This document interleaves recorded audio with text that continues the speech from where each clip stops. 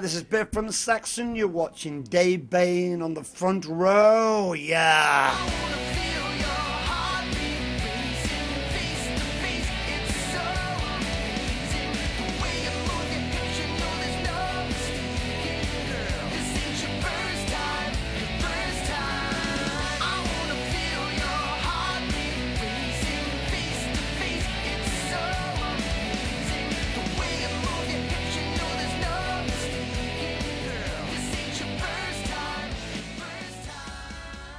Hello, welcome to another episode of The Front Row. I'm here again with Mike Ruocco. You may remember him from last year. He was here promoting his band Cinder Road, and now he's got a new project he'd like to come back and talk to us about. Welcome back, Mike. How you doing? I'm good. Good It's been a while, man. Yeah, it has been.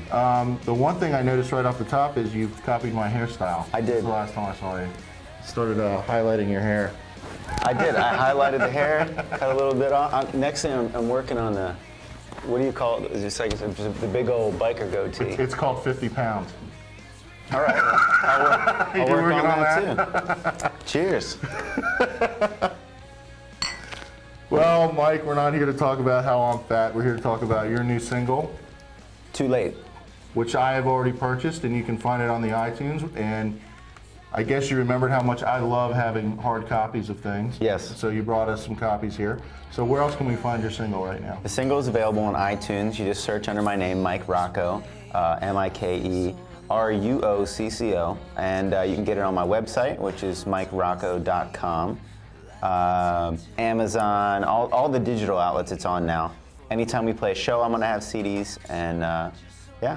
It's currently at radio, Hot AC Radio right now, so call your local radio station and request it. And that's one of the things we were talking about while we were off camera is you're doing kind of like a little mini tour right now. Tell us a little bit about that. What are you doing? Well, we just put Too Late out to radio about a month ago, so we've started doing radio promo tours, which is basically where my band and I go out and we play acoustic for VIP station winners and station staff and stuff like that. So we played in Baltimore today at Mix 106.5. Tomorrow we play at WIAD, Fresh 94.7 in DC. For the middle of May, we're going to be in the Midwest doing a run through there. And then in June, we're going to do a 2-week run on the West Coast, basically introducing radio and the listeners of those stations to my new project, which is my solo band, just under my name, and the new song, and hoping to get a bunch of ads and make a big old hit out of this thing. And this is just a single. We're going to get a full album soon, right? Yeah, the album, The Rise, The Ride, The Risk, is going to be out June 12th on iTunes and through my website. And the single Too Late is out now, so pick up the single while it's out, and the record will be along shortly. And if you're a fan of Cinder Road's work, I don't know if you like me comparing things to things, but I told you this kind of reminded me a little bit of It Hurts. Yeah, I mean, for years. It's kind of your softer side, not your rocker side. Well, it's not my drop-tuned, leather jacket side. It's more my fitted military jacket side. Yeah, I noticed that. You don't have the leather jacket with you this time. I have it in the car. I spilled something on the way here, so. Okay.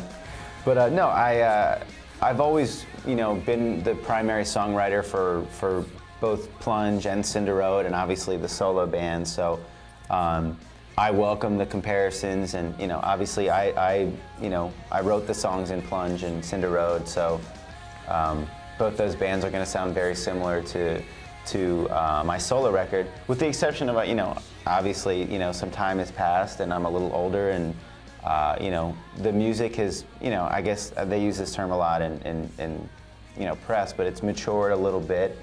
But I definitely could hear that in the sound. Yeah, it hasn't lost its edge, I wouldn't say. No, not at all. It's still, without a doubt, a rock band that I'm in, but a little more, pop friendly. The thing is, if a band or if an artist like, Mellencamp or Tom Petty or Bryan Adams were to come out today, where would they be played if they were a brand new artist? And that was the question I kind of had to ask myself, and I think it would be at Hot AC Radio, the mix stations of whatever your town is. The one that's going to play the Goo Goo Dolls and Lifehouse and Daughtry, but then they're also going to play Kid Rock or Katy Perry or stuff like that. You know, we're trying to get into that, as opposed to where we were with Cinder Road, where it would be Disturbed. You limit yourself. Yeah, it's a lot more difficult. It would be Disturbed and Seven Dust and Shinedown, which are all bands that we love, but we you know, we're able to hang in that crowd, but I think it's a lot more of a comfortable fit for me with the solo band in the hot AC world. Now, do you, with the solo album, just to give us a little taste, are there going to be some rockers on that, or is it more? Yeah, definitely. Or is it more definitely. in the vein of just all like Too Late? There are some rockers on there. It doesn't have the heavy stuff that Cinder Road's Damage Control record has, with songs like Sex Addict and The Worst Way and The Devil Made Me Do It, you know, which are certainly much heavier songs. But I certainly haven't lost my edge. The solo record is definitely going to be, I would say, more in line with the Superhuman record than it is Damage Control. And I was telling you off camera, I finally, after you were on our show, you were nice enough to give us the second album, which was Damage Control. You gave everybody one of those, and I love that. And I was telling you, the bar across the street had Superhuman in it, and I used to go like every night and play Get In, Get Out. Right. And finally, I took the plunge, and I bought the CD, and I love it. I can't get enough of that Get In, Get Out song. Thank you. If that bar was still around, I would still use my dollar, even though I own the song now, and play it, because it's such a good song. Two things to say about that. Number one, every bar I go into, anywhere in the country, if there's a Touch Tunes, I will play my own music. I put the buck in, and I play the song, and then I'll go back to my seat, and I'll act like nothing happened. And then when the song comes on, what? This is good. Have you heard? I'll ask the people next to me if they've heard it. And they're like, no, and I'm like, no, you have, but isn't it great? That's like me, I go out to bars, I say, hey, you know, I'm on TV, but they don't believe it. As long as you know, then we're good. Second thing is that I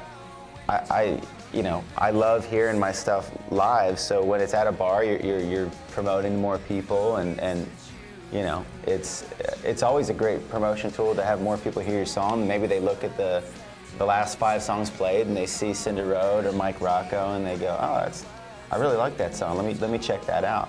You know, and lastly, you know, Cinder Road with Get In, Get Out was on a bunch of different compilation CDs, one of which being Strip Joints Volume 7. Which is a compilation. I didn't know there was volumes 1 through 6. I'll have to check that out. It's up to 20-some now. It's like 25 now. Oh, wow. It's basically, it goes to every strip club in the country. Oh, that's awesome. And Get In, Get Out was on there, which is exactly what I wrote the song for. Well, it's a great song. I mean, so if nothing happened after today, you're sitting with the guy that was on Strip Joints Volume 7 right now. I try to stay away from those places. That's a whole other show. That's a whole other show that Phil and I could talk about. But you say you're doing these radio promos, you and I are Facebook friends, so it's official. It is official. We're in a relationship. We're in a Facebook relationship. Our relationship status is it's complicated. I always, I always see that you're playing out locally. Are you going to be doing any shows to promote this album locally? We're going to be doing a lot of shows. I mean, right now we're talking with the promoters up in Baltimore about doing a CD release party. I did 2 kind of, I wouldn't call them secret shows, but kind of under the radar shows. We did Noise in the Basement for 98 Rock a couple of months ago at the Baltimore Soundstage, downtown Baltimore, and then I played at Padonia Station up in Baltimore County, I think 2 weeks ago. We're just leaking these shows out to get the new solo band, you know, rehearsed and up and running, and people have really been digging it. And as soon as we get, you know, some official shows, I'll definitely send them down your way. I've been wanting to come up to one of your shows, and I know you've invited us to a couple different Cinder Road shows, and I apologize I haven't been able to make it. Phil's a bit of a diva, and I don't drive, so, you know. It sounds like you're the diva. So it's been kind of difficult, but I definitely want to come out. I don't drive either. Clearly, I had my own dad drive me here. Don't say that. 29 That's not rock years and old. roll, man. Don't say your dad brought you. I'm hot AC now. Right? Does this look like a rock and roll guy? Yeah, man. This is the kind of picture you put on chicks' walls, which is exactly what. Well, this is going to go up on my refrigerator. I'd rather that than have it on your wall, your bedroom wall. Can you tell us about what you're going to do about the video, what it's going to be like? Do you have a plot scripted out? Or, yeah. I'm leaving Friday to film the video down in West Palm Beach. We have some great friends of ours down that make movies, and they produce TV down in West Palm, and they have a production company down there called Grand Cine Road 8 Entertainment. They did a horror film actually called Beware that featured 6 Cinder Road songs on it. Really? Horror film called, I'm taking notes on this because I'm a huge horror film Go to fan. bewarethemovie.com. And it was a great film that they did down in West Palm Beach. Has 6 of my songs on it, so obviously I'm a huge fan of it. Now I am. I'm writing it down. I'm taking notes. It hurts us in there. I'm telling you, first scene of this movie, the director and producer sent me a couple of clips, because I was like, I've never seen my stuff in a movie. I want to see it. So That's the first cool, scene man. in, it's a guy and a girl making out, and it turns into a topless scene with my song in the background. You can't beat that. That's awesome. You know? So these are the guys that are going to shoot your video. Yeah. So they're shooting the video, and the concept is basically this. Too Late is a relationship song, but it can be taken in any way that you want to take it. In that, it could be a relationship with a friend, it could be a girlfriend relationship, it could be a wife, it could be a relationship with somebody at work, however you want to take it. But the bottom line is, at the end of the day, the moral to the story is that it's not too late to make a change, to make things right, to move on, to do whatever you got to do. And for the video that we're going to be doing, it starts out with me and my girlfriend in good times, and it switches to me holding a picture of the two of us from the top of our balcony overlooking West Palm Beach. I accidentally dropped the picture, signifying that the relationship has taken a turn, and I spend the majority of the video trying to find that picture and trying to find the girl. And at the end of the music video, I find the picture, and when I look up, she's there, all is good, happy ending. Now, did you come up with this concept, or did the Beware.com people come up with this? The Beware guys came up with it. They wrote the treatment for it. My buddy cool. Sean Copenhaver wrote the treatment, and cool. I'm super excited to do it. Now, with my schedule the way it is right now, and I'm pretty busy, I wouldn't be able to go to this shoot with you, but I'm going to offer you my services right now because I have studied acting. Okay. And if you ever need an extra, like a biker, fat guy, kills people's buzzes, I don't know, anything like that, in one of your videos. Bodyguard, anything like that, I'm making my services available to you now. Well, I say we just head down to West Palm now, and we'll just party from now until Friday when we shoot. Speaking of which, you're getting ready to watch a video that unfortunately I'm not in, but Mike Ruocco is. It's called Too Late.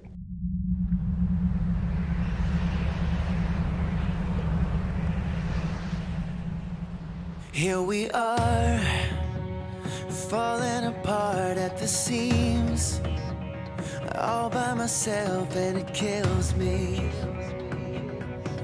being alone. There she goes, finally we lost control.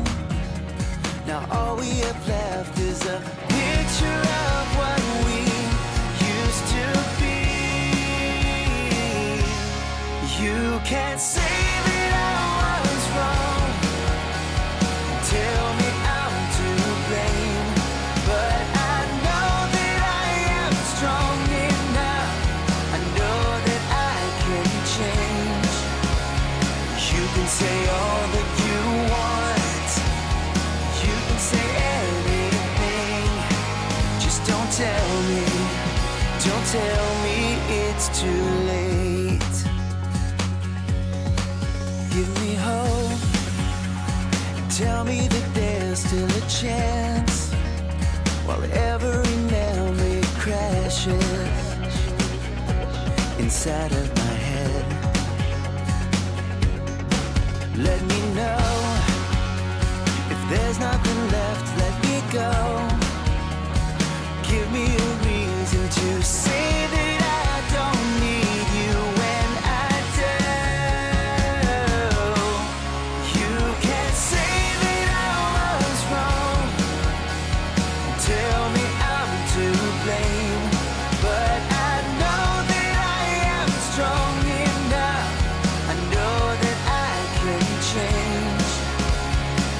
can say all that you want. You can say anything. Just don't tell me. Don't tell me it's too late. There's gotta be a reason. Someone's gotta try. There's gotta be a reason why.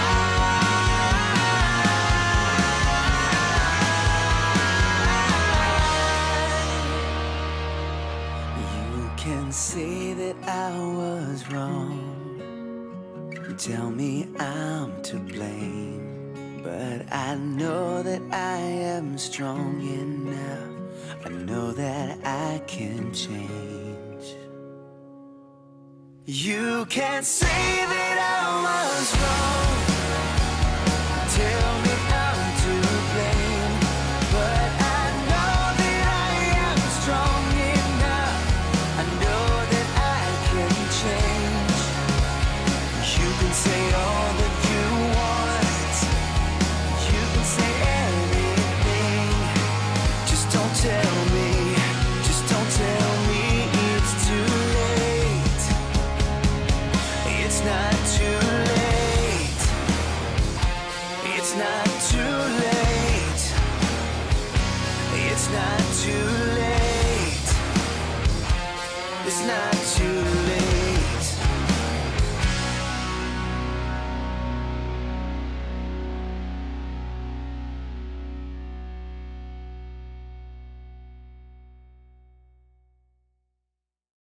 Speaking of which, you're partying. You know, like I said, we're on Facebook, and I get so jealous because I always see that you're out in LA, and I used to live in LA. Right. And the one that drives me the craziest of your posts is, "Hey, I'm at the Rainbow tonight. Who wants to come?" And I'm like, "Oh, that's where I used to hang out when I was in LA." Do you have any good Rainbow bar and grill stories?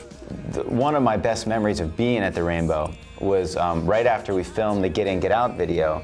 We had just been signed to EMI. We were in the middle of touring with Daughtry.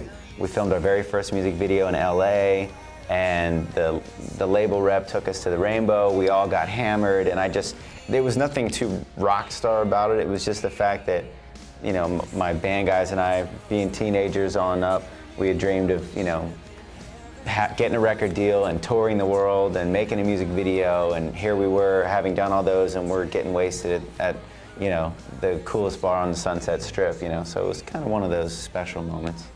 When you were out in LA, you were working, right? Can you tell us who you were working for or what projects you were working on when you were out there? Let's see. The last time I was in LA, I wrote one of the songs for my new record called Carry Me, and I was also finishing up 2 songs that I co-wrote for the brand new Candlebox record that just came out. Is that the one with the marquee on it? Yes. It's called Love Songs and Other So you wrote Love 2 Stories songs and on Other that? Musings, something like that. You wrote 2 songs on it? I co-wrote Kevin Martin, the singer, and I wrote 2 songs for the record. The I'm first now 2 going to songs on pick the that record, album up now. Youth because and of that. Revolt and Sweet Summertime. They're scheduled to be singles. The second and third single off the record. So Kevin and I wrote those songs. So I'm super proud about the fact that Candlebox did a couple songs that I wrote. So I love that first Candlebox album they did in the early 90s. it's great. We Cinder Road toured with them for a long time, and Kevin has stayed a really, really close friend of mine for a long time. And I haven't bought any of their albums since then because they kind of fell off the radar for me. But I did see that new album came out. Now that I know that you wrote 2 songs on it, because I'm such a big fan of yours, I'm going to go ahead and pick that up. Thank you. And 18 cents in my pocket, baby. check it out. No, I'll probably buy the CD, dude. That's even better. Isn't that's like what, 26 cents? Yeah. I like buying CDs too. When the record came out, when the Candlebox record came out, I actually went to the store and bought it. Right. I mean, I already had the music, but because I wanted to A, support them, Right. B, I wanted to see my name in the liner notes of a Candlebox record, and C, I just wanted to have it. Yeah, that's pretty cool. What else were you working on out there besides Candlebox and your solo stuff? I write with all kinds of different artists. I mean, a lot of it is songwriter buddies of mine and I getting together and writing songs to pitch to different artists. We'll start a song, and I had a song that Hailstorm cut, but it didn't wind up making the final, you know, bands like that will cut 50 Right. songs and then 10 make it. They did cut a song of mine called After I'm Gone, and when it didn't go on their album, I put it on my album. Now, do you still get paid to do that if they don't use it? Just so I can talk about the business side of music? No, I mean, you're hoping that they'll cut it so that you can make money off of it. Okay, so the mere fact that you went there and worked on something for them, they don't pay you for your services. No, you gotta get it on the album. Yeah, that's kind of like, you know, you sacrifice and you go out there and you pay your dues as a songwriter, and then once you get a hit, then all of a sudden the money will come in. Now, going back to Facebook and you, you're gonna think I'm a big stalker, but and correct me if I'm wrong, didn't CC DeVille from Poison make a comment to you about he really liked one of your albums? Yeah. And you were really stoked about that? So last summer, I worked for Poison. But I was right about that. CC DeVille actually said he really dug one of your albums. I was out working for Poison, and I really enjoyed their music when I was coming up as a kid and learning guitar, and I was always a big CC fan. So Pete Evick, local boy from here, from the band Evick and Brett Michaels' band, he asked me to come out and work for Poison, basically as an entertainment director, if you will. Basically making sure the backstage was ready to go, and I would escort VIP guests around. If they had like another rock star come out or somebody famous, I'd hang out with them and make sure everything was cool and keep the guys entertained and keep the party good and going. So as I was doing that, you know, I was working, I didn't know how much, you know, I didn't talk much about my own bands or anything. I just kind of did my job and hung out, and it was between, you know, tours and albums for Cinder Road and for my own solo projects. So one of the days, actually long story, half short, the bus driver for Cinder Road for like a year and a half wound up being CC DeVille's bus driver. A great friend of mine named John Burke, and he wound up telling CC that I was in a band called Cinder Road and whatnot, and CC said, well, play me the record. And CC loved the record so much, he listened to it front to back about half a dozen times that night. Which one was it, the second Superhuman. one? It was the first record. And he came to me the next day and said, Mike, you didn't tell me you were a rock star. You know, he's got this thick accent. And he loved the record, and he said, in all seriousness, he said, your album is one of the best albums from a new artist that I've ever heard. Oh yeah, it's great. And it was right from his mouth. And we can still get it, right? Yeah. On Amazon. You can iTunes, Amazon, my website, cinderroadmusic.com or MikeRuocco.com. iTunes, the whole deal. Just search Cinder Road, and you can get both Cinder Road records, Superhuman and Damage Control. You can get my solo single, Too Late, under my name, Mike Ruocco, and you can still get the Plunge record, Hometown Hero. Oh, you can still get Plunge. Just on iTunes. It is only on iTunes. I think I looked for that and I couldn't find it, but you can find it on Amazon or eBay, but it's like $100 for the record. No, but I mean, I think I looked for it on iTunes, but it's terrible. I mean, technology frightens and confuses me. It happens. But I'd love to check out that Plunge album. Yeah, it was fun. I made it right down the street in Haymarket, Virginia. Oh, cool. I recorded it. So CC said he liked the album and listened to it the rest of the tour. He loved it, and as soon as he finished that record, he was playing that front to back. I mean, my driver buddy was telling me, he's like, dude, CC's been listening to this record nonstop. That's cool. And then a few days later, I gave CC Damage Control, which he loved as well, and wore that record out. So it's huge for me to have CC not only compliment my record, but become a good buddy of mine. I still talk to him. Any writing? You think you'd do any writing with him in the future? Or? We talked about it. We definitely plan on doing some writing together. Cool. Actually, I tried to get that worked out last time I was in LA, but unfortunately, we couldn't get our schedules to lock up. But we will definitely get that done. Well, it looks like we're coming down to the end here. Have I touched on everything? Is there anything you want to talk about that I haven't talked about with you yet? Well, I need everybody and their brother and mother to go out and get this single. This is my new solo project under my name, Mike Ruocco. I know it's spelled weird, but it's R-U-O-C-C-O. The song is Too Late. The album's called The Rise, The Ride, The Risk. It's at radio right now. You've got Virginia's best TV host, Dave BAYNE, right there I next like to it me. so, but Phil in the booth, Mike Ruocco. Can I ask you like a geek type question about the single? Something that I noticed. Why not? The drumming, was that loops? Was that tracking? It wasn't really a drummer, right? Well, it is a drummer. The demo that we originally did was not a drummer. However, when we re-recorded it for the album, we'd used like basically this Led Zeppelin looking kit. It was just a kick and a snare drum to create that loop effect. And That's just what I heard. So mic'd I was it right about weird. that. There's a loop effect. It is a Okay. loop effect for sure. And then when the choruses come in, it's the full-on drums. Okay. But yeah, that was part of with But you this used solo. a real drummer. That's what I was trying to figure Yes. out. I mean, Oh, yeah. I'm not really a musician, but I can hear some things. And No, figure them out. we did use a real drummer, and one of the things that I was really conscious of trying to do with my solo record is trying to modernize the production and do something really cutting edge. You know, involve some I think aspects. that gives it the modern sound. Yeah, way you did exactly. The drums loops, yeah. gives it the modern sound. I wanted to do the loops and some of the dance type beats. I wanted to keep the songs up tempo. I wanted to introduce some keyboard aspects, you know, different effects flying around, which we did. And you know, I think people are really going to like it. I think it's the most modern thing I've ever done, and I'm really proud of the record. And I hope that a year from now we're sitting backstage at Jiffy Lube Live, you know, before my big tour. Well, everybody knows how I love to be backstage, but That's right. And in the front row. and in the front row. Maybe we should change the name to backstage, because I do have a lot of fun, as people who have been on my show know, backstage. One more thing I want to ask you about the single. What is the difference? We got 2 tracks on here on the CD version. One's vocal up, one's album version. Can you tell us quickly what the difference is? The album version is obviously the version that'll be on the album, and the vocal up version is just simply a mix that the vocal is louder. With Hot AC Radio, a lot of times they'll bump the lead vocal up, you know, as opposed to for a rock band, the vocal will be down a little lower in the mix. So the album version is kind of the rock mix, and the vocal up version is more the Hot AC mix. Okay. Same song. What just a little version do different I have if I got it off iTunes? mix. Album version, Okay. the rock version. Well, Mike, I can't thank you enough for coming back on my show. It's always great to see you. My pleasure. Like I said, I'm sorry I haven't been out to see you. I will try to make it out on this tour. I'll keep inviting you guys. You need another co-host here too, another female co-host. Come on, man. I'm not enough. No, you're awesome. It was just nice to be able to. Nah, I'm just kidding. But if you get the chance, go out and pick this up. iTunes, look for the album. I've already checked it out. I've checked out Mike's earlier stuff. He's a great guy, and this is the new grown-up, more modern version of Mike Ruocco. I'm Dave Bayne. You're watching The Front Row, and thanks again for being on, Mike. Thank you. See you soon. You can say all that you want.